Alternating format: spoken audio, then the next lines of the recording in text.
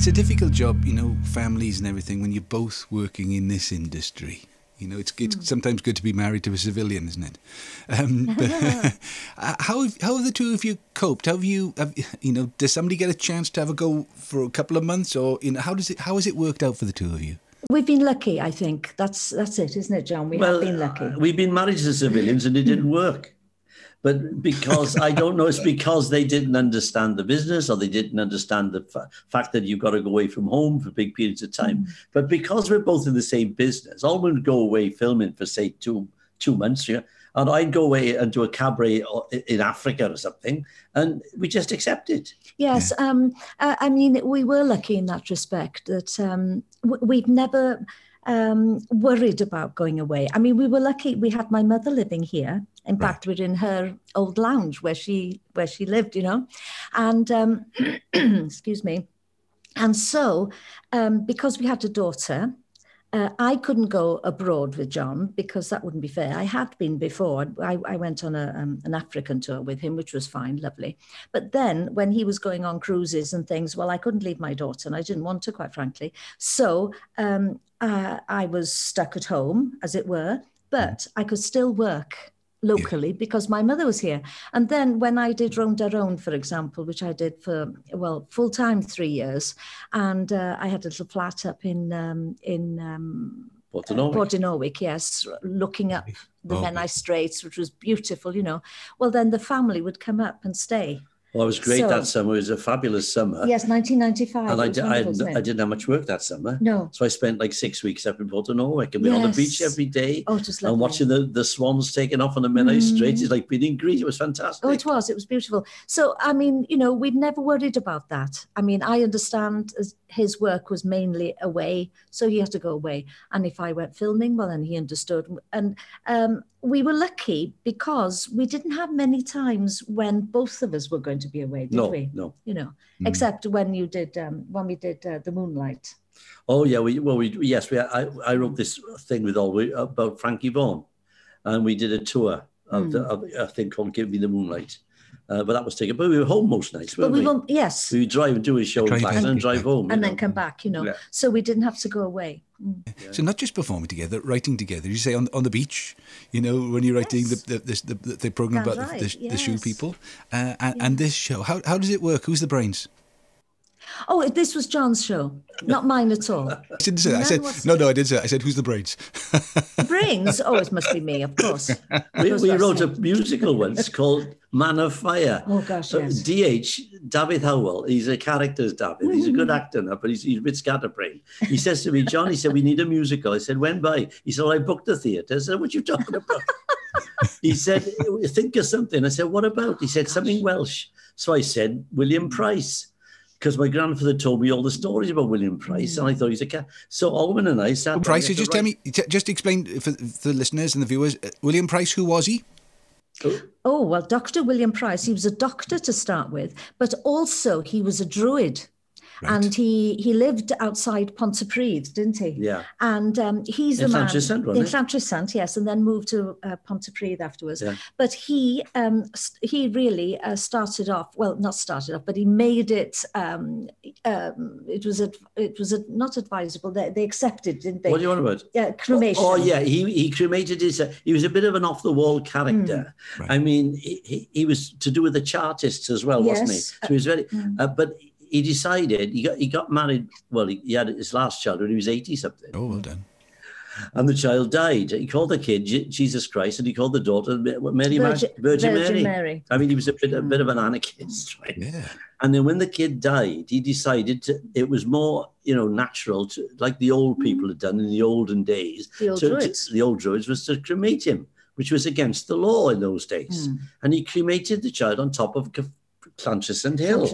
And of course, there was hue and cry. He was arrested, and they pulled the kid out of the fire. It was horrendous. Oh, yes. Anyway, that went on and on and on. And then eventually, when he died himself, they made it legal, and he was cremated on top of the hill, and they were selling tickets. There were thousands up there. Thousands of people went to see. So good story then for a musical. Very good story. How long did you have? He wanted it in Welsh and English in 2 weeks, you know. And we had 15 songs we wrote. Oh, gosh. Yes. I mean, we'd write it very differently now. I think the songs were good, but the rest of it was really thrown together, you know.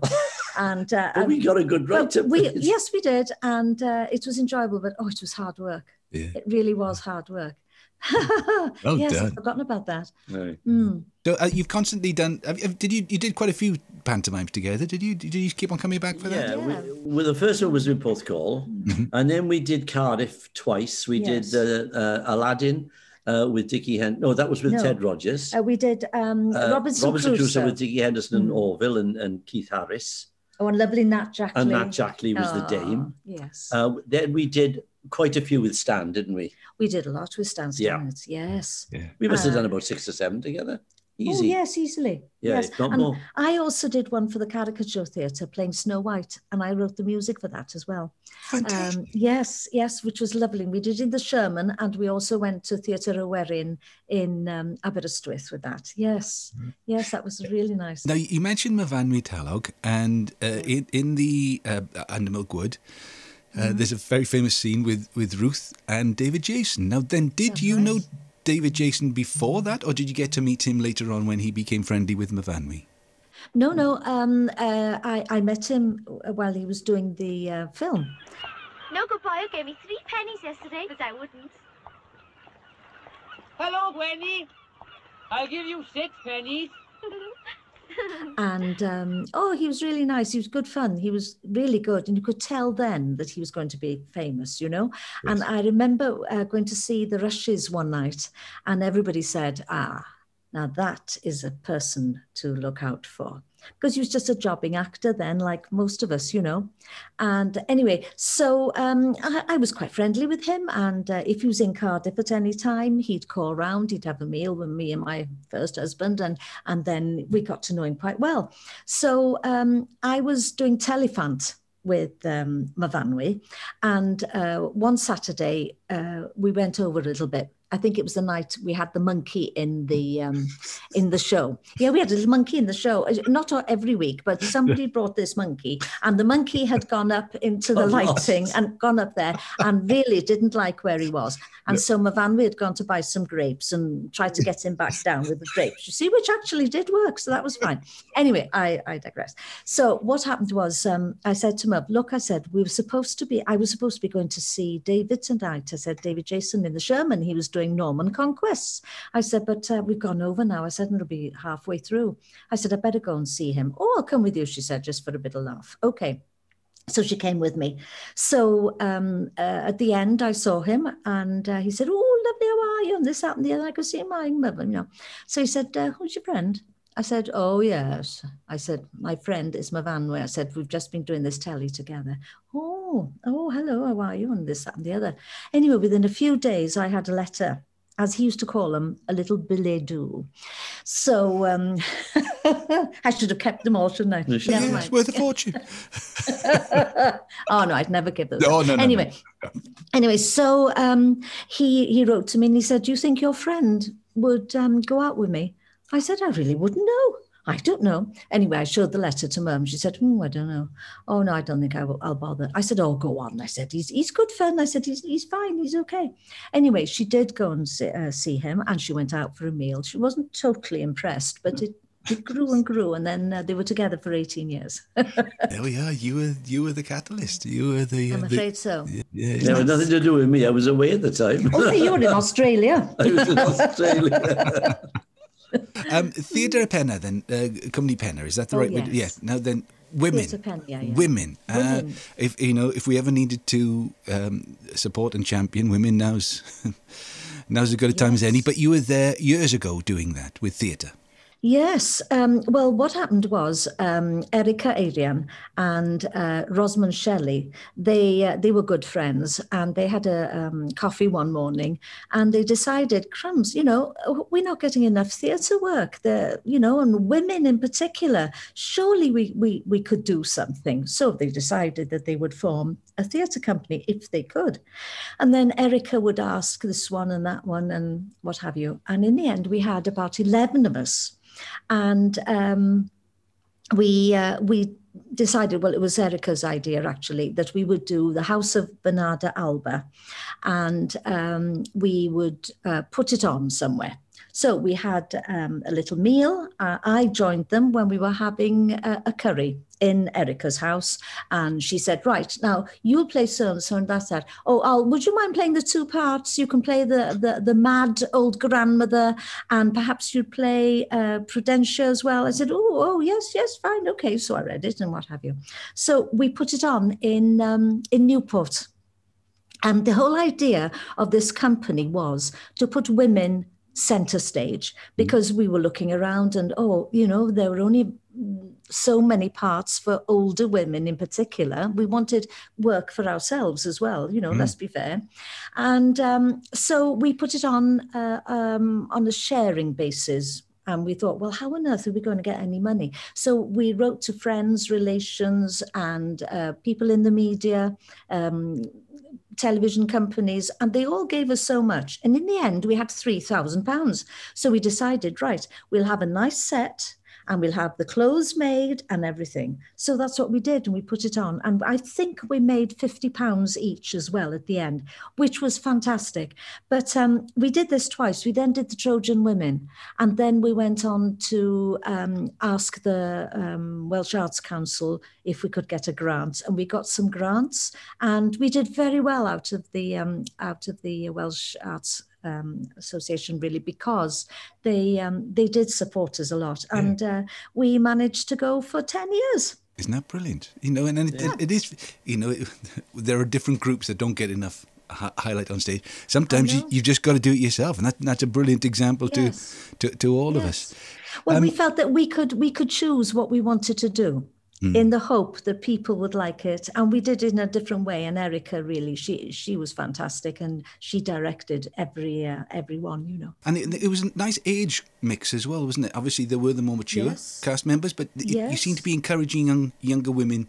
Oh, yes, particularly in the first two productions we did, and in a few others as well. And, they were all classical plays. That was the important thing, really. Some were foreign, but we did the English translations, obviously.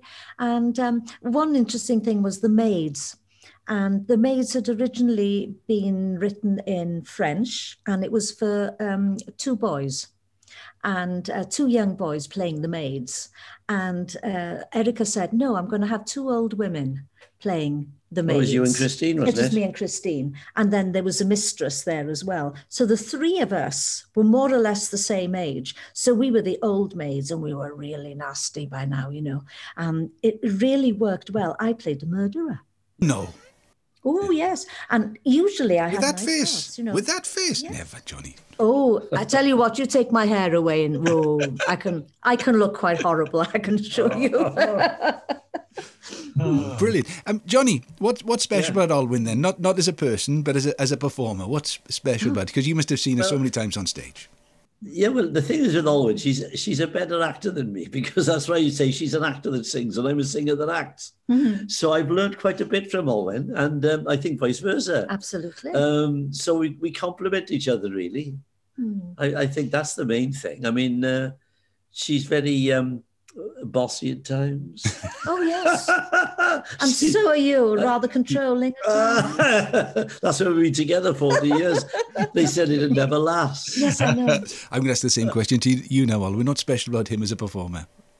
Oh, fantastic. Because I remember the first time I saw him performing his act, as it were. And it was during the Fourth Call. Yeah, the Panto. The Panto. Yeah. And we went to do some charity show for somebody or other. I don't know what it was. And of course, all I could do was just sing a couple of little ditties here and there, you see. And so I saw him doing his actual act, and with his father. And his father was fantastic. And they were singing Cecilia. And I said, oh, I said, lovely. And I said, I like your suit as well. It was the great suit, do you remember? I used to go to this bloke called Robbie Stanford to make my suits in London. And Robbie used to make all the star suits. And I couldn't really afford it, but I have one suit a year off this guy, right? Yeah. And he was a real Jewish tailor. He was fabulous, old Robbie. And he used to do stuff for Engelbert Humperdinck, Tom Jones, Glenn Campbell. I mean, anyone you ever meet, I had this beautiful suit made. I never forget the story he told me. I said, look, Robbie. I said, I've been up twice now for a fitting. I said, it's costing me a lot of money. You know, I can't really afford it. Can't you just send it down now? It's ready on the train. He said, no, I can't do that, John. I sent 6 to America for Glenn Campbell. He went Pan Am, and they lost them all. Oh, they were like characters. Yeah, so I had this lovely grey suit, didn't I? And then when he did his show in Monte Carlo, I was doing a series down here for HTV. I think it was S4C by then, and it was called Coleg. So I had about 4 or 5 days off. So I decided to go and see the show in Monte Carlo. Oh, and it was a fabulous show. It had been choreographed by Clive Hicks-Jenkins. Yeah. And John had 4 girls from the pantomime, and he took his own band with him as well. Oh, it was a fabulous show. You know, he was singing in French and in Italian and English, and it was lovely. So I always like people who are very talented. She's a talent freak. So look out. See, if you think of the two of us, right? Olwen is more, you work with other people and you're directed and you whereas I was a one-man band, if you like. I'd always been grown up as this single performer doing cabaret and summer seasons of pantos and so on. So we were a different kettle of fish. But somehow we get, I mean, I don't know what it is. We complement each other, don't we? Well, yes. I mean, you help me, and I hope sometimes I help you. So, you know, that's what it's all about, really, isn't it? Now then, the children, have they got proper jobs? Oh, yes. Oh, my son's got astrophysics and a law degree. Goodness me. My first daughter's got a mathematics degree. Right. And the other one is an administrator. I mean, none of them are in the business. Mind you, Ellen, our daughter, because I got 2 by my first wife, and our daughter, Ellen, she's very with it, isn't she, Ellen? Yes. And she's a good musical. dancer. Yes. We're doing the Frankie show, right? And one of my dancers couldn't come. So I said, you're going to have to do it, Ellen. She said, I've never done it. I said, well, get in the garage. And I taught her the routine, and she picked it up like that and went on the stage and did it. And she'd never done it in her life. Yeah. But she never did it again. No, she did it twice. She did it once in Cornwall, in Truro. Oh, that's right. And she did it in Porthcawl. Yeah. She said, I don't want a pansy about like you on the stage. No. I said, pansy in about bought this house. No. Yes, and then the grandchildren as well. The grandchildren are definitely, they've got the bug, haven't they? I reckon they're going to do something. Always look on the bright side of life.